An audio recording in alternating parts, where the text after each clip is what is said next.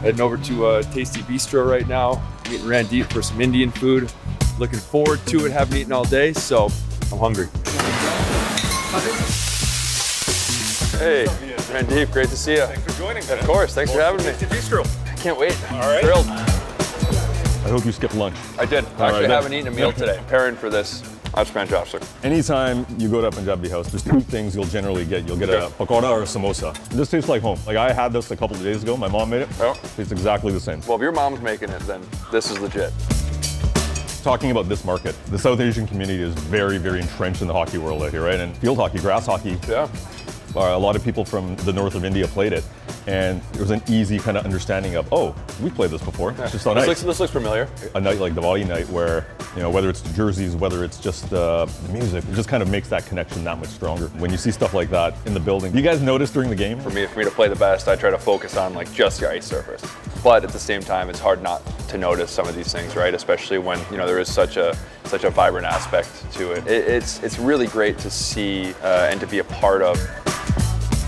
It reminds me of like a corn dog from the old state fair, you know? Exactly. But probably way more flavorful, if we're being honest. How are you with spice? I'm fine with it. All right. I don't want to tempt the chef back there to knock my socks off or anything, but I'm fine with it. We do have a bit of a history here as well. 2016, your first Stanley Cup win. The Bonino call. Yep. That's where we had a lot of success. We really got our chance on Hockey Night Punjabi to show what we can do.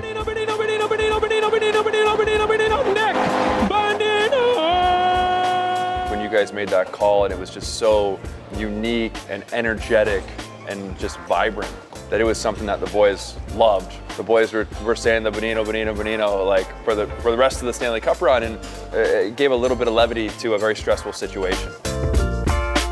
I feel like sometimes you get like, oh, this is gonna be really spicy. Like they make it overly spicy just to say that it's spicy, whereas this has like a ton of flavor, and the heat just kind of like lingers pleasantly in your mouth after. Was I wrong when I said we deal in extremes? The savory is like out of this world and sweet. That's so good. And you can eat, like that's edible. It's not tinfoil. It's not tinfoil. It's not aluminum foil. Yeah, it's not aluminum foil. You're good. Your teeth are gonna be good at this. I can't afford to lose any more teeth, so. This has kind of been a hotbed of South Asian hockey. You see that with nights like Diwali Night, where it's not only a celebration of, you know, a community festival or a day that's really important in the community, it's a celebration of the sport in the community. You know, there's the shared humanity of people, but there's also very distinct differences in people and where they come from and how they grew up. So I think being able to celebrate the sameness of people, but then also the really distinct differences is a great way to go about it. The guy that plays in the NHL, I cover the sport, you play in it. We're hanging out over cool food and the sport of hockey. Well, thanks so much for dinner. No. Any way we could say thanks to the chefs back there? Yeah, let's head back. Let's go back there. Let's go back. Sweet. This is Ian Cole from the Vancouver Canucks. Hi. Thank you so much for the food. It was fantastic.